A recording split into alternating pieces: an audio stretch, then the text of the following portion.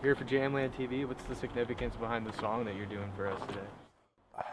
The significance is in the title. It's called For Me Is Still For You. And I recently went through a breakup, and it was rough. But I mean, we split not because we didn't care or we didn't want each other. It was, we were both in very, very bad places.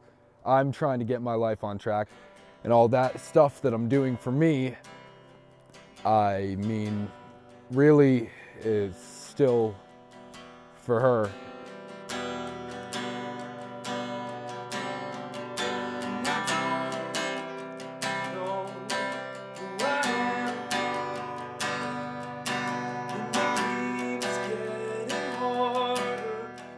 When I was growing up, the songs that I liked, the songs that I would listen to were the songs that said the things I couldn't. And it's kind of incredible to be able to show someone that they're not alone.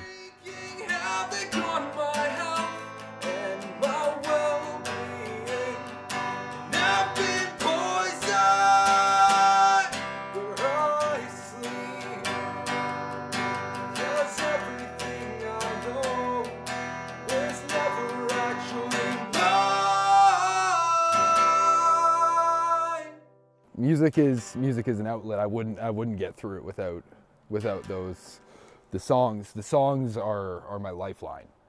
When I'm crumbling and caving in because everything is so overwhelming outside, it's relieving to be able to pour all of those emotions, negative or good, into something useful.